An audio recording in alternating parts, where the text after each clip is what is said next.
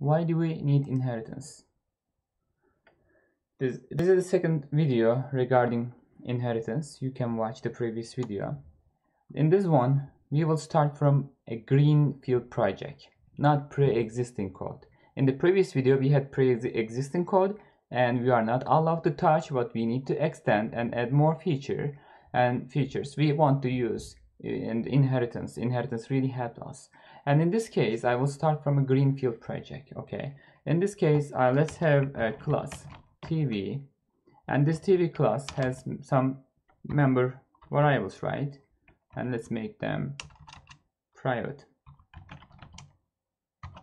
And each TV we know, let's say integer, doesn't matter, price, and string name.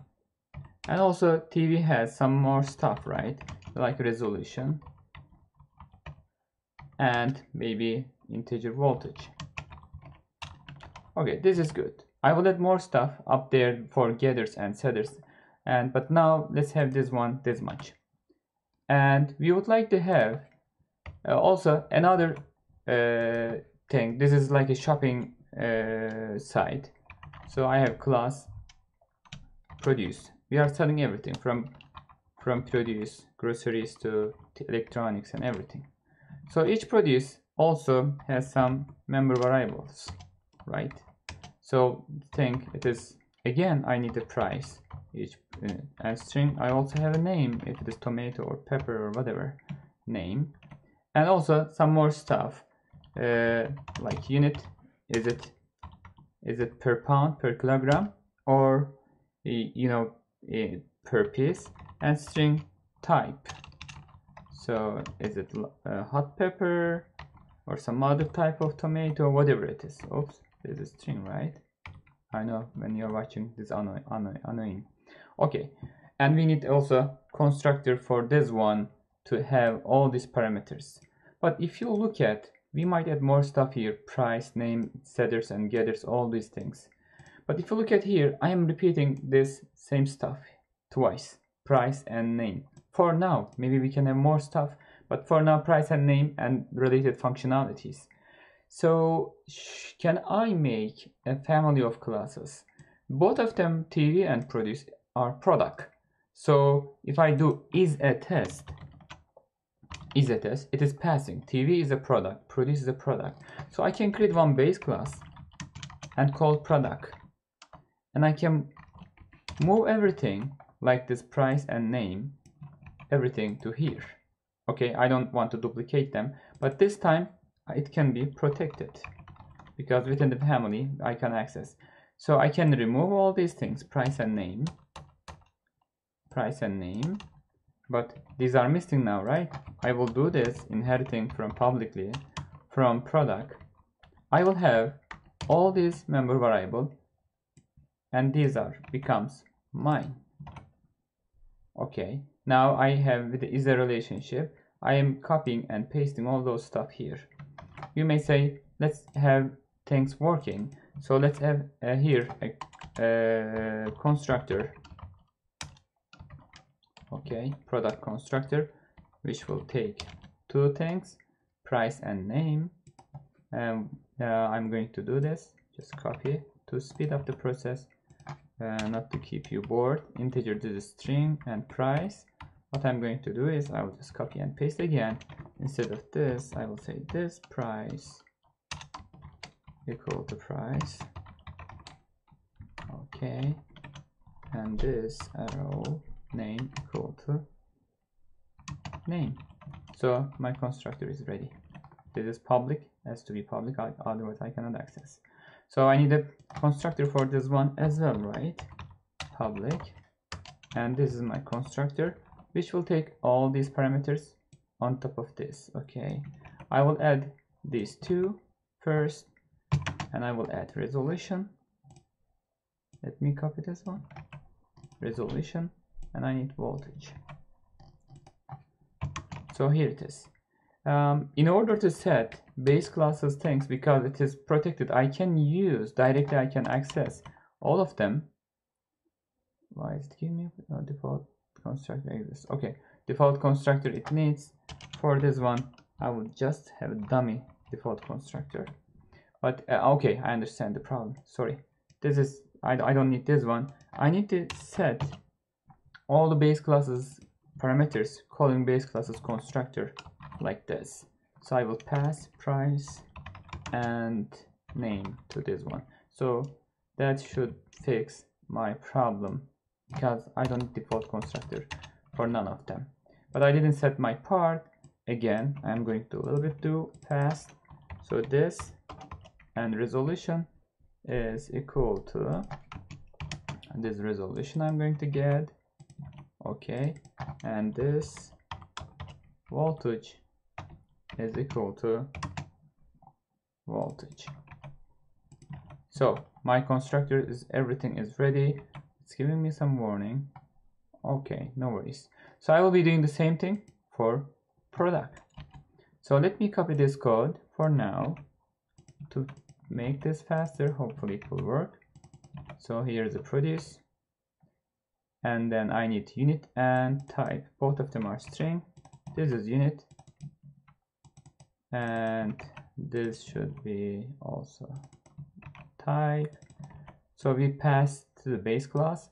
Only we need to have this unit here to unit and type to type. So everything is ready. So I don't look at this one. I don't duplicate this code. This part is here. So that could be there could be a lot of stuff there. So here I'm going to create produce, for example, tomato,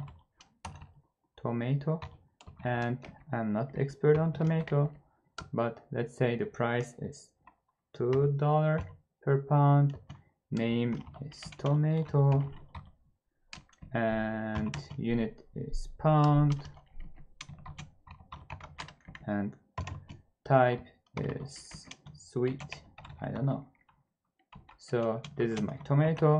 I can create a TV here, TV, and it is again asking price, say $200, and it is LG.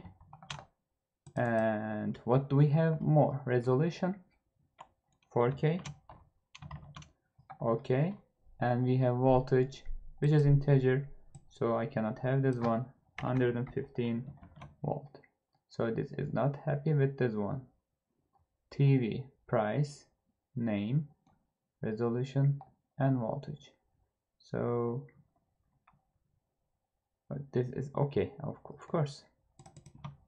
Type is TV, and let's say this is LG. Okay, so I have these things, all of them, and I can call.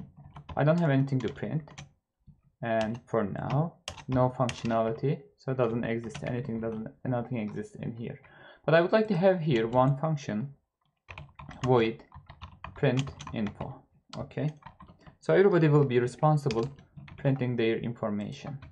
So I will just say cout this one, the price is price. Okay, it's going to print the price and a line here, and let's have here one thing and \tab, so it will go a little bit further. So here I will have name, going to print name here. So this is my one public function, and I'm going to have the same public function, but this time this guy will print it as resolution only. So, and voltage, of course, its own member variable. Okay, so resolution and voltage. So it's printing on only its stuff. I know something is missing in here. I will be adding up those stuff in a second. So this will print only unit, this one, and type. Okay, now here type, here it is unit. But when I come here tomato, for example, dot print info, let's see what will happen. And let me do this, LG dot print info, and let's run this code now, at least see something at the screen. So when I run this, it is building up. Okay, just come. It just print the, this is the first one. Unit type pounds, sweet, and resolution comes, but tomato and this price doesn't come up because these are belongs to base class. So it's calling it as more specific one, derived class. So I can call from derived class to base classes function. So with just, I will say product and column, and then print info. This will call base classes function for me. Of course, I need to do this for produce as well. Just I'm going to copy and paste this one, and when I run this now, it will call. It's coming up, hopefully. Yes, in the another screen. So tomato came here, and TV come here. Of course, the order is not good. I should have put this one down here. So firstly, but the name should be better, right? Why do I have price? Okay, actually that's not the problem. The place, the name has the problem. Name should be up here, so I can have better things like name first if it's TV, and then the rest should come. So this is much better. Tomato price is $2 per pound, and see, this is LG and 4K, and this is the voltage, and this is the price. So what we have done is we remove the duplication, code duplication from these things. Otherwise, if I don't have the product class, I will be repeating all these functions. Of course, this is a simple example, but there could be more. So we remove the code duplication. Thank you for watching.